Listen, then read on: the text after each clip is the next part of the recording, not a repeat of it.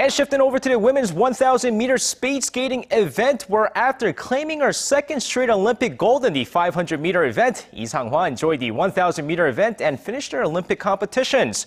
With no pressure on her to win another medal in this event, Sang-hwa stated that she enjoyed competing in the 1,000-meter event as she finished with a final time of 1 minute 15.94 seconds, good for 12th overall. Now, the 12th place finish is still a huge improvement from her Vancouver record when she finished in 23rd overall.